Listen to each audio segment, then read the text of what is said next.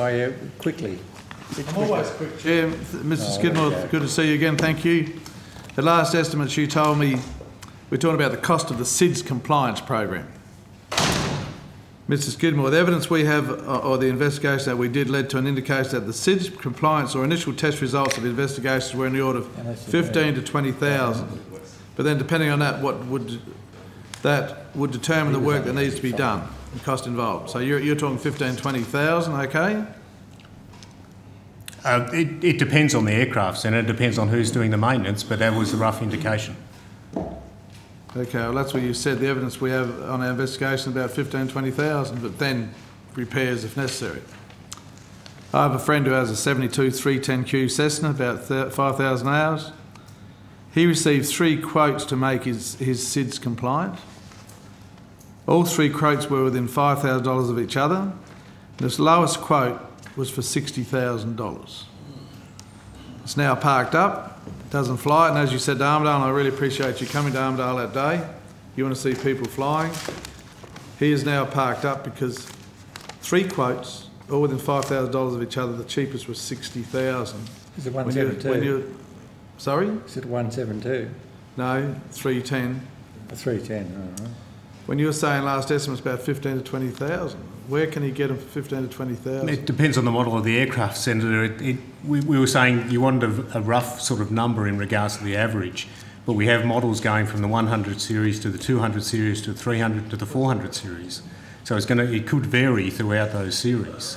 So I apologise if it sounds like we got it horribly wrong, but it might have been a case of a 100 series roughly was around 3,000 to 5,000 or 10,000, and anywhere up to the 60,000.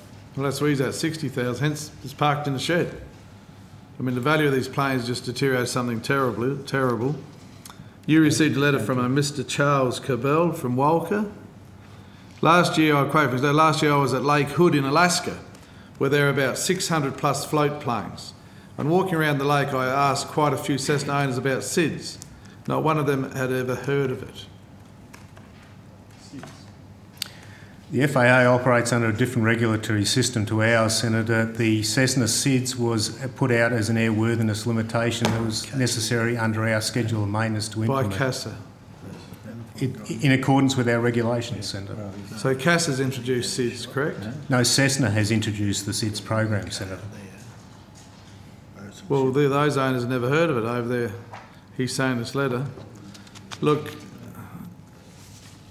have we known of any catastrophes in Australia because of the condition of these Cessnas, as far as their makeup of their frame?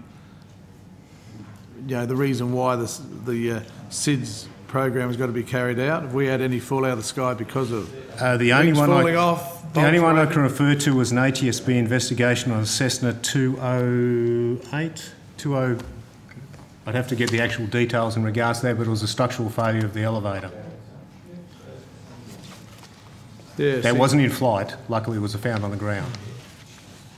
See, these are claims, as I said to you last time, where this bloke has his plane parked in a rust-free area at Armidale, actually, long way to the west coast of the salt water. Vehicles don't rust there, or very, very little. And we're getting all these grounded, and of course, if they go to sell their plane, they can't get any money for it because it's got to have the SIDS inspection. Time's up. It was a program put in place by Cessna, Senator, and I've seen the limitation, I've seen the actual documentation that says it's mandatory inspection. In accordance with our regulatory, our legislation, we have to implement that. It's called buyer beware. Yeah, well, that's the end of the Cessnas for the second-hand ones in Australia then, by the sound of that. Thanks, Chair. Righto, mate.